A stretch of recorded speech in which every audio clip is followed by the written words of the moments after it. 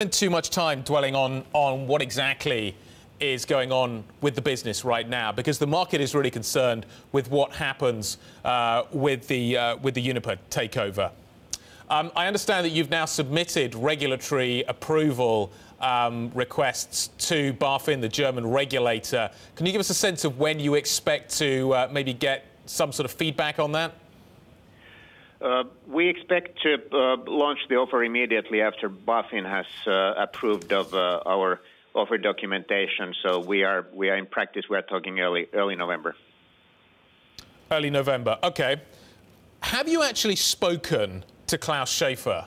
He is the CEO of this business. What kind of conversations are going on around what you hope to achieve?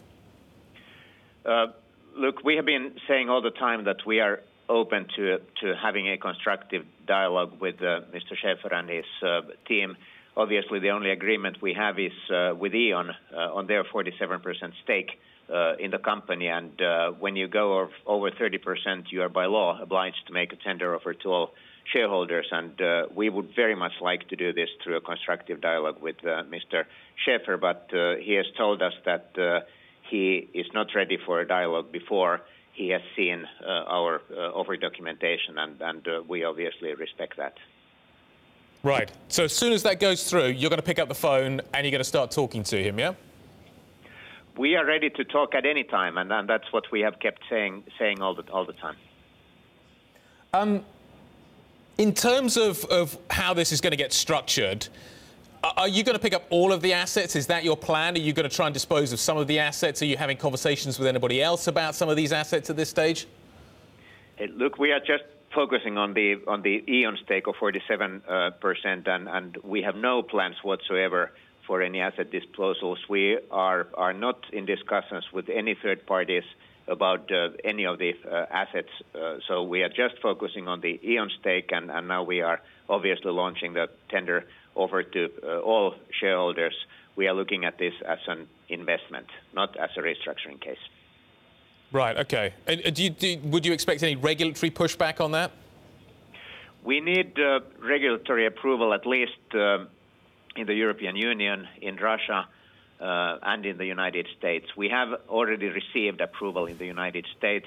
We have filed in Russia, and we are now in the process of preparing the filing in Brussels as well. And of course, this is something that one should not preempt. We need to let the authorities do their work. Do you think the Russian regulators could be a problem? We have filed, and we are in close cooperation with them right now.